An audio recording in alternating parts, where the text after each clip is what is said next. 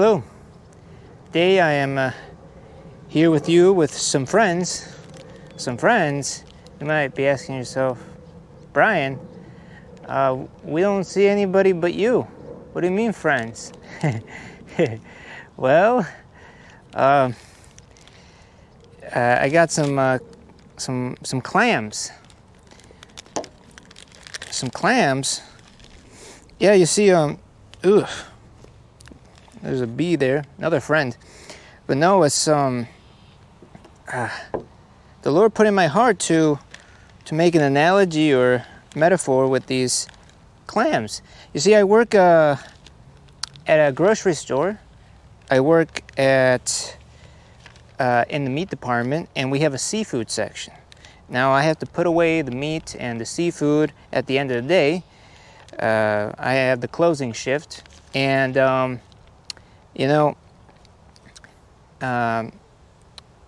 sometimes when I'm putting away let's see if I can put this bag away. It's over here. All right. Sometimes when we put away the meat, get my pants wet now. But when we put away the meat and the seafood, sometimes I notice that when we get clams specifically, some clams come in like this. As you can see here, nice and fresh looking and closed, very tight, very hard. You see, hard to open. You can't open it. You know, it's very hard to open it. You see, very closed, very hardened, hard.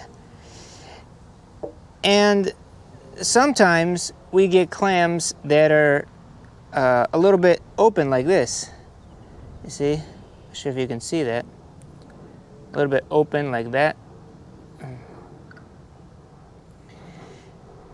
And then sometimes we get clams that are completely shattered, completely broken. Like this one right here, you see? Oh, it's pieces all over the place. Oh, look at that. Now, if you know anything about clams, a closed clam is supposedly a living clam, an alive clam. It is alive when it's closed. When the clam is when it's open, like this one right here, it means that it's dead. It's a dead clam. And well, if it's shattered, broken like this, I mean, it's double dead, I guess. Not much protection there because it's all shattered there. But nevertheless, those are the three kinds of clams that I see all the time. And, just thinking about those clams, and I felt the Lord put it in my heart to make this video. I'm going to be sharing some scriptures with you. But before that, I'm going to be sharing with you a little bit of what the Lord showed me and put in my heart. The clams reminded me of Scripture. The clams reminded me of men, you see, of even salvation as well.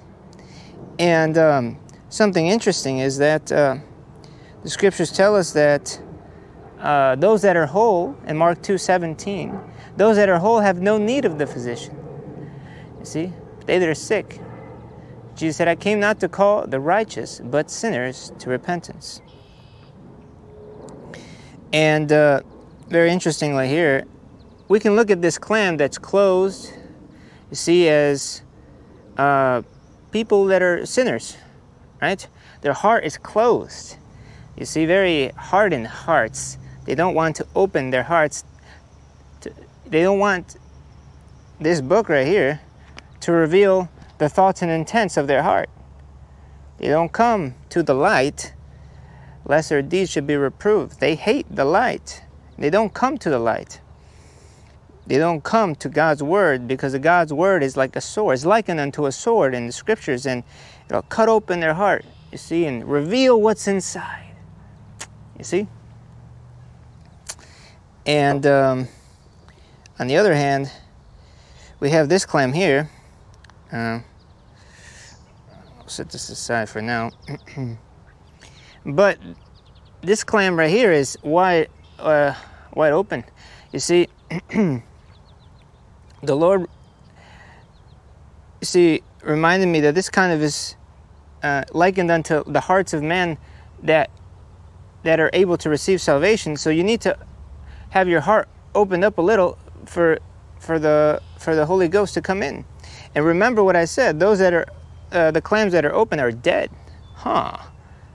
What does the scripture say about that? We'll be turning in the Bible, in our King James Bible. Hopefully you can follow along with me. But an open clam is a dead clam. Very interesting, huh? Opened up, right? And then over here, we got a completely shattered clam. Now I'll go into talk a bit about the shattered clam here in a bit, but so salvation begins in this state, right? We are all deceived by the world, by Satan, and we have very hardened hearts. We don't want to acknowledge that we're sinners. But when we acknowledge that we're sinners, our hearts open up a little, soften up a little, right? And we seek God, we seek the truth. And we go to God as a sinner, and He saves us. The scriptures tell us that if thou shalt confess with thy mouth the Lord Jesus, and shalt believe in thine heart that God hath raised Him from the dead, thou shalt be saved. Also calling upon the Lord. You see, Mark 2:17 that I shared with you earlier, acknowledging that you're sick, acknowledging that you're a sinner, with a broken heart, going unto the Lord. Now, after salvation, you see, a Christian is not a sinless saint. A Christian is going to sin again. They are saved sinners. That's the truth. We are not justified by our works, but what Jesus did for us on the cross. That's what justifies us and saves us. You see? And a lot of the time, what happens is that we'll revert back to that hardened state. You see? We start off like this. We go like this. We receive salvation. But then the cares and riches of the world come. You see, the persecutions come. And what do? We harden our hearts again. In fear. We're afraid. What are we afraid of? We're afraid of what men think of us. You see, after salvation, we no longer are trusting in the Lord, but we fear, and we close up like this clam. You see? We close up again, and we don't want, and we quench the spirit, right? But, you know, there'll be times, you know, sometimes you'll be closed like this, sometimes you open up, sometimes you close, sometimes it's resisting. Sometimes you resist the Spirit, and sometimes you allow the Spirit to rule in your life. You'll be walking in the Spirit, and then you'll be walking in your flesh. Walking in the Spirit, walking in the flesh, right? Very interesting. The clam, this open clam reminded me of that, you know. And also, when we receive rebuke or chastening of the Lord, sometimes we harden up again, and we don't want to, you know, receive the Word of God. We don't want to let that in our hearts. We don't want to let it enter in our hearts, right? Because we're hardened. You see, clamped. Right? We don't want to receive with meekness the engrafted Word of the Lord. So, just thought I'd bring that up, and also, I have here a very shattered, look at that, shattered clam. Now, you can be saved as long as you open up a little and call upon the name of the Lord and humble yourself, right? And the Holy Spirit will enter into you. You see? But then, there are those that are broken, completely broken like this, you see? The Bible refers to God or Jesus as a stone or a rock. Rock of ages, cleft for me. Let me hide myself in thee. You see? And there's a scripture I'm going to share with you. Oh, there goes my plastic bag. 1 second. Ugh. I'll just put that right over here for now. But there's a scripture I'm going to share with you that talks about that whosoever goes unto the stone is broken unto it, right? Or whoever falleth upon the stone is broken. We're broken. We go to God broken, like this clam right here in my hand. You see that? Broken. But whosoever it shall fall, it shall grind them to powder. Imagine that. Like, this is a broken clam. Imagine a clam that's broken into powder. See, if this rock, if Jesus Christ, if God Almighty falls on you and you're one of these hardened clams, you're going to be grinded into powder. Wow. Something to think about, huh? Ground into powder. And we'll go through the scriptures to talk about that, but the scriptures, you know, a lot of time mention about broken hearts and being broken, and being broken is very important. You have a broken heart, contrite spirit, going to God as a sinner. And you know what? Sometimes you'll realize as a Christian that when you're in that broken state is when you'll find the most precious stones and pearls and gold and gold and silver and precious stones, which is in the scriptures. It talks about that those stones and precious stones and gold and silver are the rewards that we get in the judgment seat of Christ. And I have inside this broken clam, see what's inside? It's a pearl. You see? You need to be broken. You see? You need to seek the Lord with humility and meekness. And then you will, once you're saved, of course, earn rewards in heaven. See, those pearls, gold, silver. So that's why I bring these up. Now, nevertheless, now let's go into the scriptures. Be a short little study here.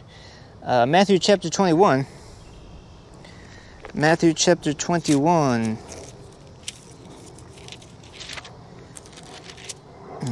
It's the first place we'll turn to in the Bible. Turn in your Bible to Matthew chapter 21, verses 42 through 46. Jesus saith unto them, Did ye never read in the scriptures, the stone which the builders rejected, the same is become the head of the corner, and this is the Lord's doing? And it is marvelous in our eyes.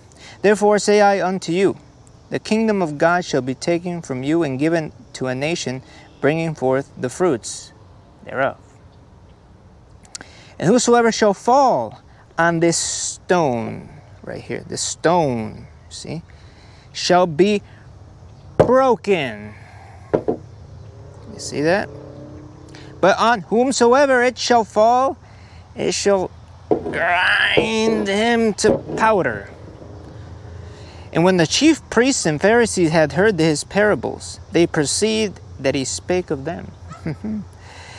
But when they sought to lay hands on him, they feared the multitude, because they took him for a prophet. Interesting, huh? You need to go to the stone and fall upon it, broken, like this clam right here. You see? The Lord shall beautify the meek with salvation, the scriptures tell us. The Lord has respect unto the lowly, but the proud he knoweth afar off. Now let's continue. Luke chapter 20 now, another place. Let us turn in our Bible to Luke chapter 20. Turn with me. Luke 20, 17 through 20. Verses 17 through 20, chapter 20. And he beheld them and said, What is this then that is written? The stone which the builders rejected, the same is become the head of the corner. Whosoever shall fall upon that stone shall be broken, but on whomsoever it shall fall, it will grind him to powder. Wow. And the chief priests and the scribes the same hour sought to lay hands on him. And they feared the people, for they perceived that he had spoken this parable against them. And they watched him, and sent forth spies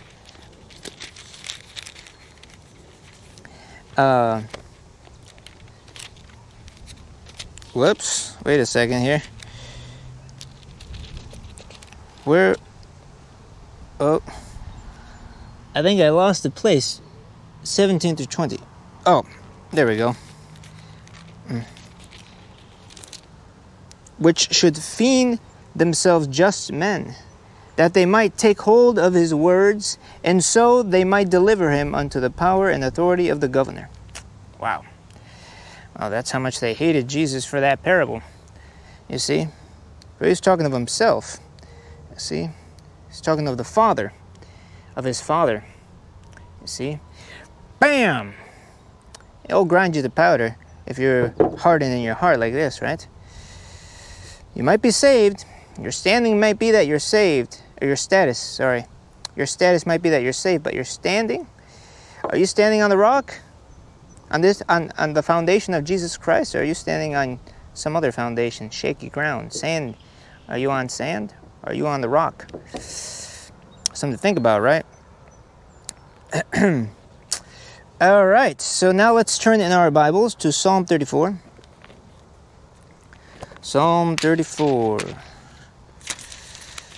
Oh, well. Psalm 34, 18 through 22.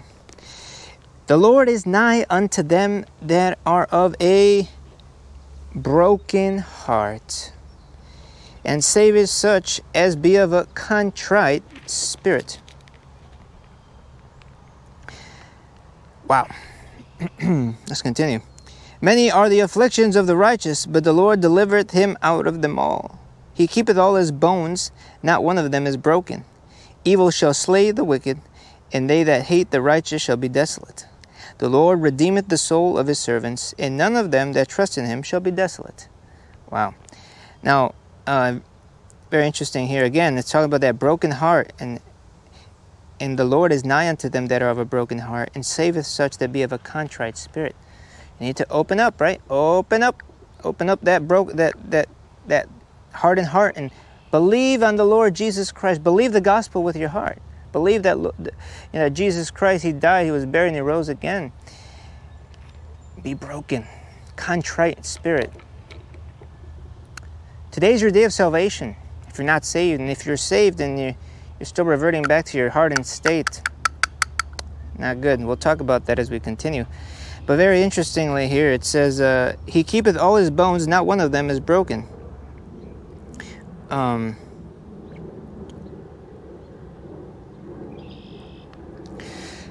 It reminds me of all these pieces here. All these pieces that we have here. You know, when we are broken, the Lord will put us back together. You know, in our life, a lot of the time, people, when they become saved, when the Lord saves them, right? They try to fix their life, put the pieces back together after being broken and calling upon the Lord. They try to put the pieces back together by themselves, by their own will, and they fail miserably.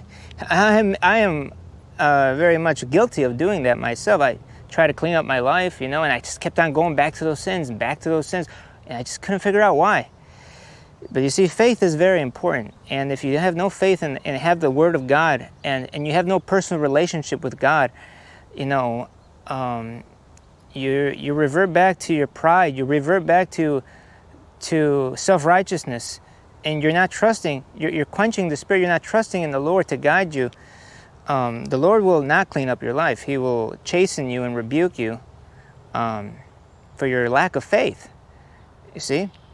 But like we have here, these pieces will be put back together, and it will be likened unto this clam right here, right? Put back together. The Lord will do it. Trust in the Lord to clean up your life. Don't try to clean it up yourself, but rely on his word. Have a personal relationship with him in prayer. Stay humble, stay meek. All right? The Lord will clean up your life. He will sanctify you. That's the sanctification process, right? You come to him broken, and then he's the one that fixes you back up to look like a nice, fresh clam. Right? So let's continue now. The Lord redeemeth the soul of his servants, and none of them that trust in him shall be desolate. So let's go to Proverbs chapter 1, verse 20 through 33. Wisdom crieth without, she uttereth her voice in the streets. She crieth in the chief place of concourse. In the openings of the gates in the city she uttereth her words, saying, How long, ye simple ones, will ye love simplicity? And the scorners delight in their scorning, and fools hate knowledge. Turn you at my reproof. Behold, I will pour out my spirit unto you. I will make known my words unto you, because I have called, and ye refused. I have stretched out my hand, and no man regarded. But ye have set at naught all my counsel, and would none of my reproof. I also will laugh at your calamity. I will mock when your fear cometh. When your fear cometh as desolation, and your destruction cometh as a whirlwind. When distress and anguish cometh upon you, then shall they call upon me, but I will not answer. They shall seek me early, but they shall not find me.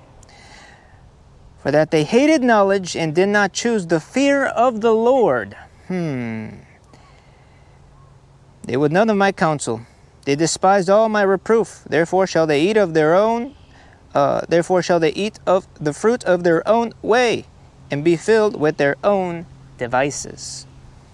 For the turning away of the simple shall slay them, and the prosperity of fools shall destroy them. But whoso hearkeneth unto me shall dwell safely, and shall be quiet from fear of evil. So as you can see there's a lot of instruction in righteousness here. And just think about these clams, right? And how,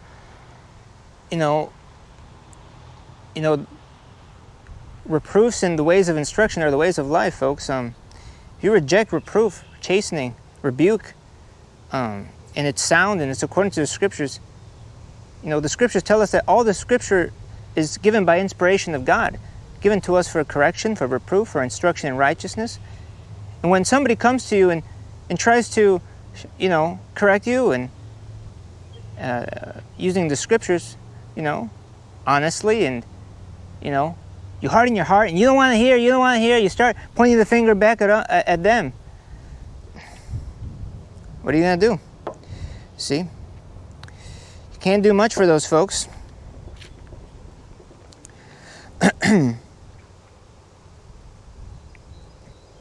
For as it says in verse 29, for they hated knowledge and did not choose the fear of the Lord. They feared what man can do unto them more than what God can do unto them. They didn't fear what God can do unto them as much as they feared what man can do unto them. So reflect, examine yourself. Now let's continue. Proverbs chapter 28. Let's turn in our Bible to Proverbs 28.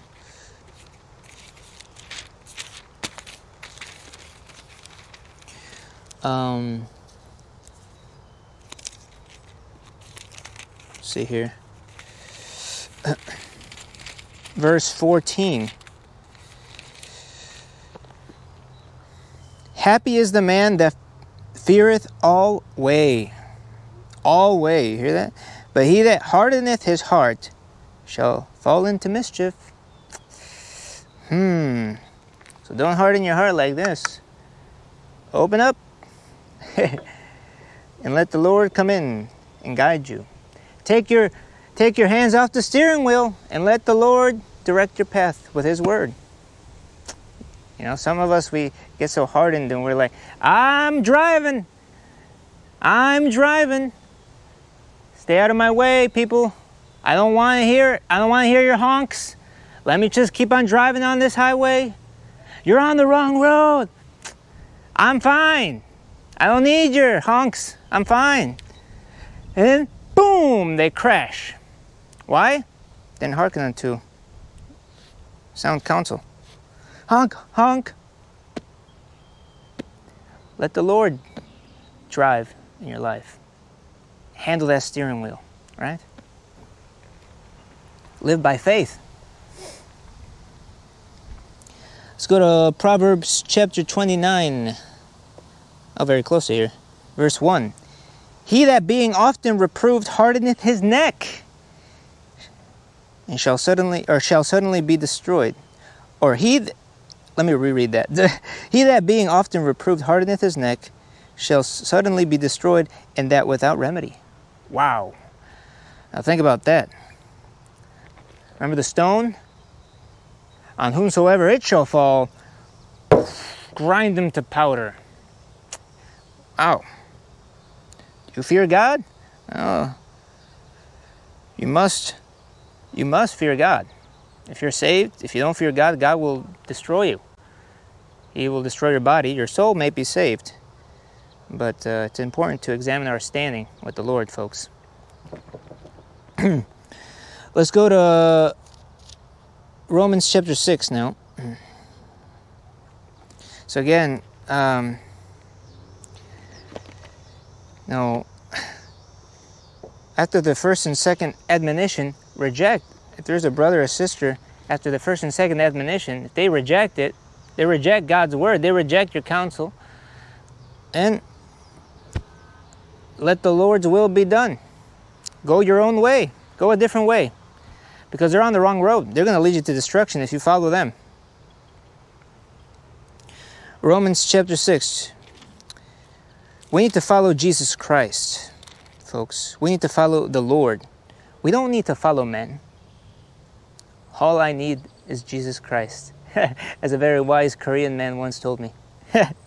All I need is Jesus Christ. And that's all the words he knew in English, I believe. Romans chapter 6.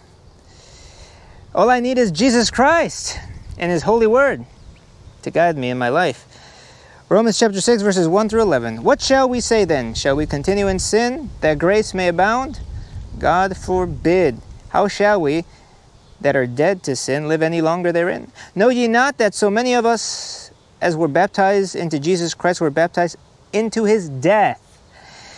Therefore we are buried with Him by baptism unto death, that like as Christ was raised up from the dead by the glory of the Father, even so we also should walk in newness of life. For if we have been planted together in the likeness of His death, we shall be also in the likeness of His resurrection.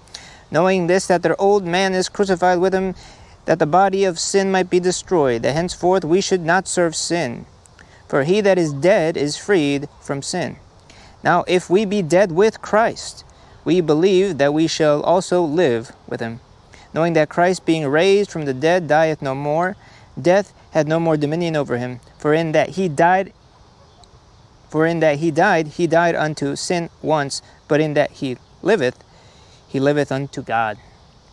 Likewise reckon ye also yourselves to be dead indeed unto sin, but alive unto God through Jesus Christ our Lord. You see?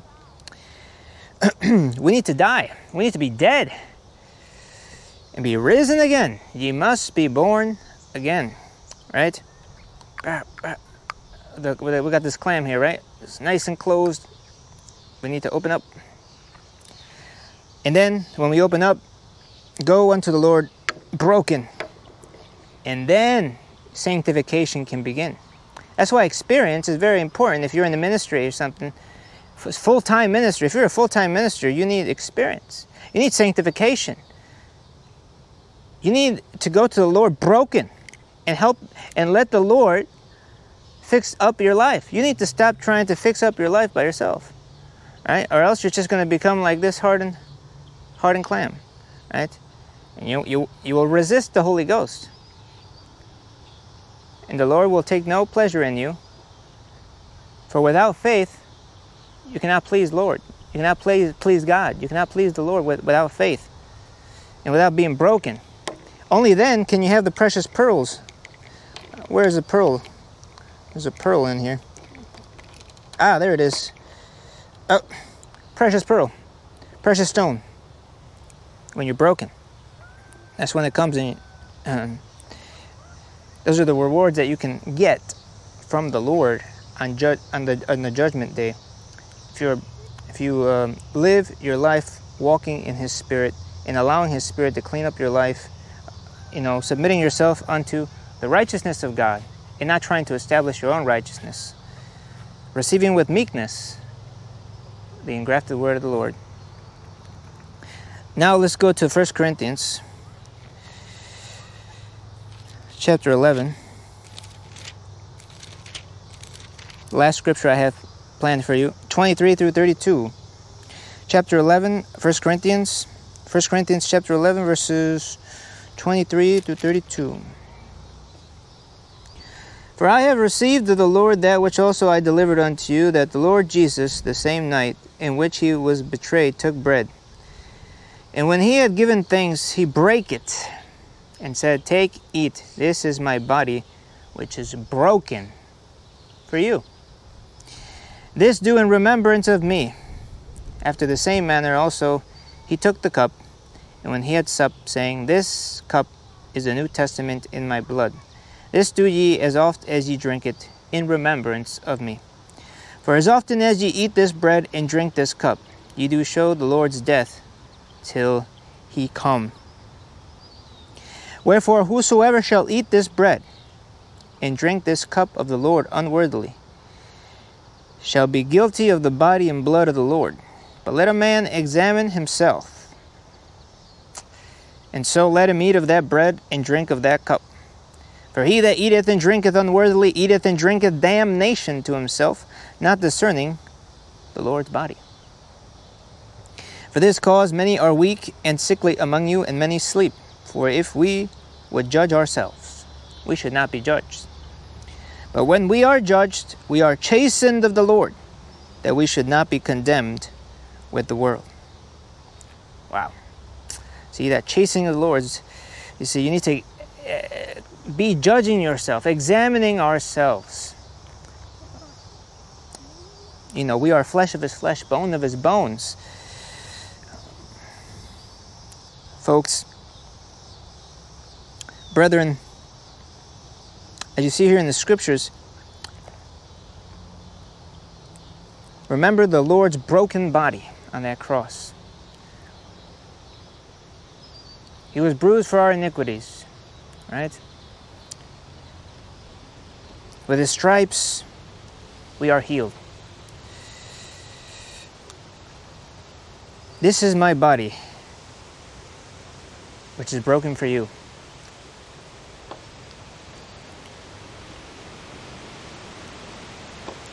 Fall onto the stone, broken. All right, brethren? Hopefully this analogy and metaphor was helpful to you. It's getting kind of dark and windy. Probably should leave. But anyways, be strong in faith and repent if you need to. And if you're not sure if you're saved, make sure you're saved. I will leave a salvation message. Should be popping up soon. Around here. Somewhere. Here. Goodbye.